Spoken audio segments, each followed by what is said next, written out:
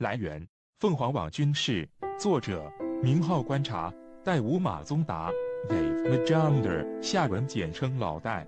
作为专业要钱的美国防务专家，最近又在国家利益上发文了，对中俄的隐身战机进行了一番品评。这回倒是没有明显的渲染危机向国会老爷们要钱的意思。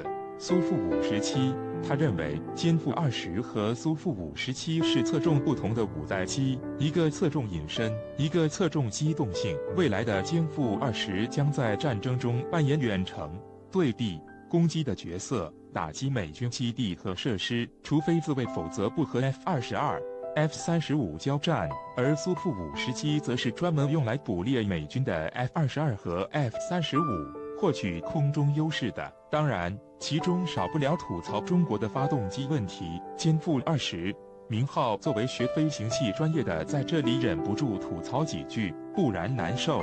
老戴对于两架战机的特性把握并不准确，殲-20侧重隐身是没问题的，毕竟苏-57的外形结构太不够简洁。然而机动性上却未必是苏-57的强项，力大砖飞是美军重型战机的优良传统。首先，和隐身性能不同，机动性只是个泛泛而谈的指标。战机在不同的高度和速度条件下，其瞬时转向速度、持续盘旋能力、爬升率和加速性能等基本的机动性指标都是不同的。再结合不同的战术和战场环境，就会出现各种不同的情况。上图是一张最大发动机推力情况下 F-22、F-15和 F-35能做出5具机动的速度、高度范围，这个范围叫做包线。通常对于战机而言，做出更高的值就意味着更强的加速和转向能力，所以人们通常用包线来展示和对比战机在某一区域内的机动性能，并以此判断哪些战机在什么高度、速度区间内拥有机动性优势。H-12的机动性就不怎么样，谁来飞个3马赫把它打下来？从主要构型上而言，殲-20采用了细长的压翼加三角翼布局，很明显是优化了接近2马赫高速条件下的机动能力。苏-57的传统翼身融合造型则依旧，将机动性优化区间钉死在高压音速和跨音速区域。F-22的气动优化区域则是在6马赫左右，这是3个国家根据各自预想的战场环境进行的设计取舍。所以在苏-57遇到6马赫巡航的 F-22时，它的跨音速机动性优势并没有什么发挥的余地，想追不上，想打不过，想跑不掉。虽然大家都知道导弹的速度更快，但是导弹的速度和射程通常不如宣称的那么厉害。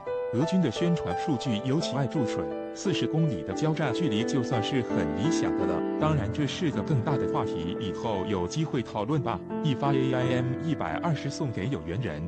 但是面对速度和机动性都不怎么样的 F-35嘛，苏-57还是有一战之力的。当然，作为一款战斗机，飞行性能超过攻击机是必须的。不过，苏-57或许未必能有优先开火的交战权，因为隐身差距还是比较大的。吐槽完苏-57，那么接住吐槽下老戴对于殲-20的战场定位。一款在高速情况下拥有强大机动能力的隐身战机，怎么就沦落到打击对地目标去了？